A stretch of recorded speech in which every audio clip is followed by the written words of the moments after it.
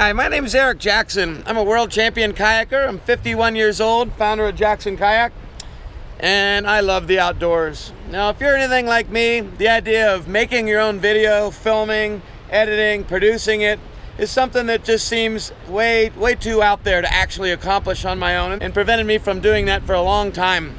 However, luckily, being exposed to the folks at GoPro, I've been able to figure out how to do it and realize that it's actually quite easy. Today I'm going to share with you how you can make your own epic documentaries, like little mini documentaries of your own experiences out on the water. Alright, there's a few things you need to know to start. Of course, number one, you need to have a GoPro camera. Cameras aren't that expensive anymore, and the latest ones are amazing. They have great battery life, they have incredible resolution, pretty much everything you need to get the photos and the video you want to get in a kayak. Alright, once you've got your GoPro camera, you're going to need a way to put it on the boat.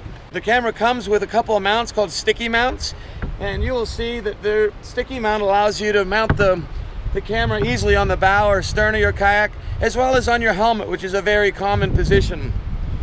Now, a few tips that you're going to get, one of them is going to be multiple mounting positions. We'll get to that in a minute. You're also going to need to have an objective. An objective, what does that mean? If you go out and don't have any objective in advance or any idea of what you might hope to accomplish with your filming, when you get back, you're going to find that you're missing some key things. In fact, I'm going to turn it right over to Zach, who's the GoPro Media House expert on making videos. Let's hear what he has to say about setting up the shots. I got Zach here. He's like the guru of video making at GoPro Media House. I mean, we're talking GoPro Media House, the powerhouse that is transformed where videos are made. That's right. And we're talking about making kayak videos. I bet you got some advice, like what are like some elements in a video, Zach, that really make a difference between an average video and an excellent video? Can you think of anything like some key elements? Yes, I can. I would say there are 4 key essentials. 4? Okay. Yeah, I'll name them for you. Okay. I think establishing shots are really important. And what is an establishing shot? It could be anything from a time lapse to a wide of the area to just the environment. So like showing where you are kind of a thing? Yeah. Oh, cool. So let's show the environment. Let's show where you're at. Let's okay. Introduce some characters. Uh-huh. Let's ask them 3 questions. Who are you? Yep. Where are you at? Okay. And what's your purpose? Okay. Those are pretty simple. So you've done this before. Hold on. This is a kayaker guy. We should go to Timmy to get some coffee for the drive. To where? Tim Hortons. It's a Canadian. I'll go over there. All right. Do I just turn around? Do you want to hop in the back or? I'll get the van. It'll take 5 minutes. Can we just Doesn't park that right French here? vanilla sound good for the drive? It does sound great. All right, let's do it. All right. Park right over So he should have introduced himself as Dane Jackson Kayaker, right? Yeah, that was Dane Jackson. His purpose is coffee. Coffee. Ours is kayaking. So you have. I've introduced the 2. Yeah. We have environment and character. Okay. What do we need next? We need some action. Oh, we want to suck some people in. Like the actual kayaking part. Yeah, we need some action here. So most people don't forget that part, huh? Yeah, that's the easy one to get for most of you guys. And then we also want a conclusion, an ending. Okay, and what should that be like? Like, we had a good time here, or what is that? It could be anything from an organic celebration with your friends, like, hey, that was really awesome. We're high-fiving at the end, celebrating. Or it could be, maybe I'm going to set the camera up and I'm going to run into it just so it goes to black, or maybe I'm going to throw the camera in the air and that'll be my ending. Like, I'll say like, hey, what's up? Had a really good time on the river today. Can't wait to get back out there and do it again. And then you throw the camera up in there and it flips, and then you're out. Yeah, so those are the 4 essentials. Environment, character, action, and conclusion. Awesome. From the source. Got it. Very cool. I'm going to put those in mind from now on. All right, let's go kayaking. Thanks, man. All right, now that you know the 4 main elements that you're looking for in each video, let's talk about how to get them. I have a few easy go-tos that I really enjoy. Number 1, I really like setting a camera up using this Jaws mount, this thing right here, and on a gooseneck. So you can clip with this Jaws mount. You can clip to a car, to a tailgate of a truck, to a fence, to a tree branch, just about anything. With this Jaws mount, you can set the camera up, you can put it on video, and you can easily get the loading of a car. You can get the pulling boats off of the car.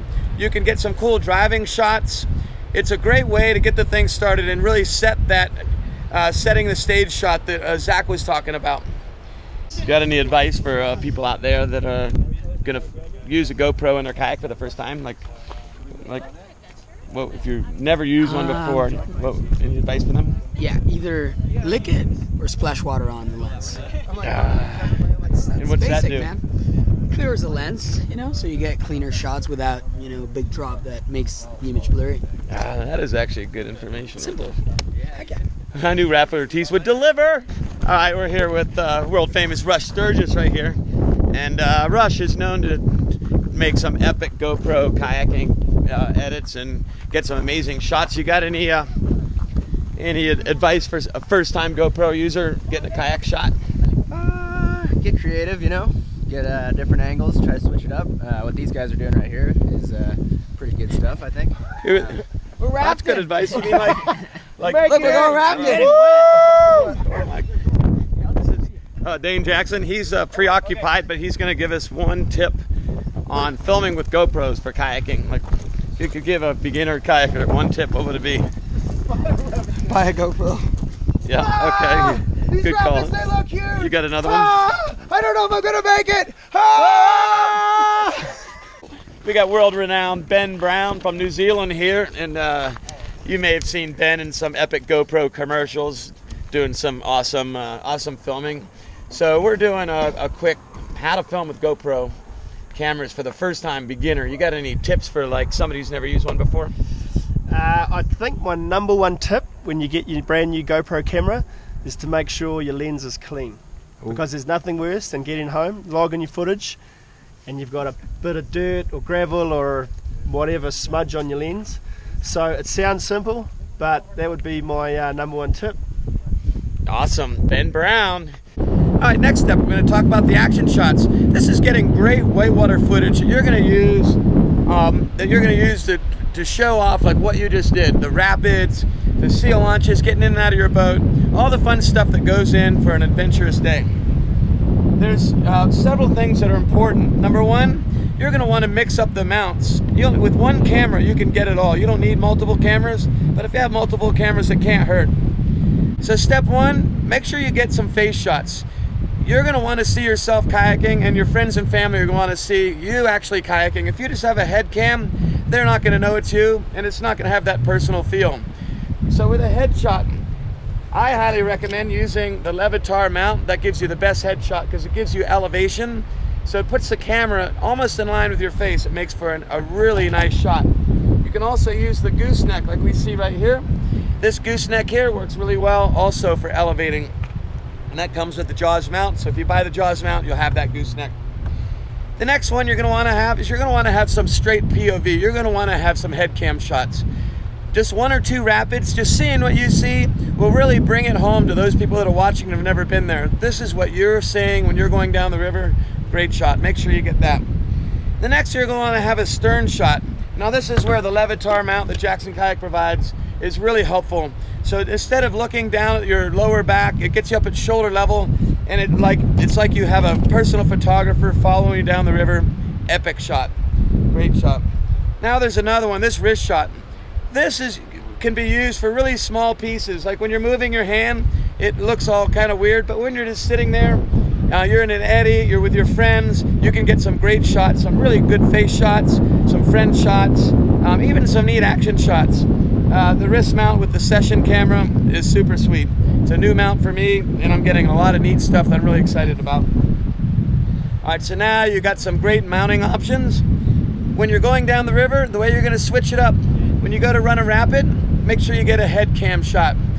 If you're going to run something and you know you're having a good time, smiling, make sure you get a couple shots from the bow. If you have a really big rapid and you want to really see the whole action, then you're going to use the stern mount. All right, now we've got footage. What do? Now we got to make a video. The easiest way to make a video, GoPro Studio. You can get it free online. Just go to GoPro.com, download the Studio program. Really easy to dump the footage into there. You're going to want to buy an external hard drive. Do not put it on your computer's hard drive because you'll fill it up so fast. Get an external hard drive for $100. You can get like a 2 terabyte hard drive that'll last you forever. Don't worry about it.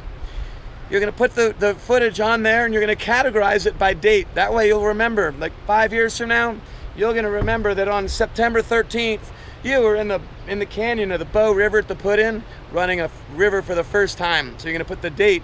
So it's going to be 9/13/15. That's today's date. Bow River, EJ. That's how I'm going to categorize it. With the studio, just follow the easy online instructions, and you'll be editing your first videos in no time. Literally from today, I'm going to edit a video, and it's going to take me 30 minutes to 60 minutes to have a really nice edited video using one of their templates. Super fun, looks professional. And what's going to come out of this? This is the big thing. This is what you need to remember. This is a big deal. 5 years from now, this river trip, I can go back and look on it on YouTube, and unbelievable. I'm like, oh, I was there. Remember that? So fun. I was here with my son Dane, my son-in-law Nick. Amazing. I looked 5 years younger. How cool. I was paddling the Jackson Kayak Karma. Now we have the next generation, whatever. It's just a way to document your life in a really neat visual way that's super fun. You can share with friends and family forever. If you're not doing it, you're going to regret it later. So get on it. Get your GoPro camera. Start filming out of your kayak. Produce some stuff. Let me see it. I want to see what it looks like. It's going to be awesome. See you on the river. And if there's one thing I can leave you with, what is one of the real benefits of making videos of some of your trips? It takes a little bit of extra time. You see something you really like, you take a little time and get some video of it or some photos of it, and it's like stopping and smelling the roses.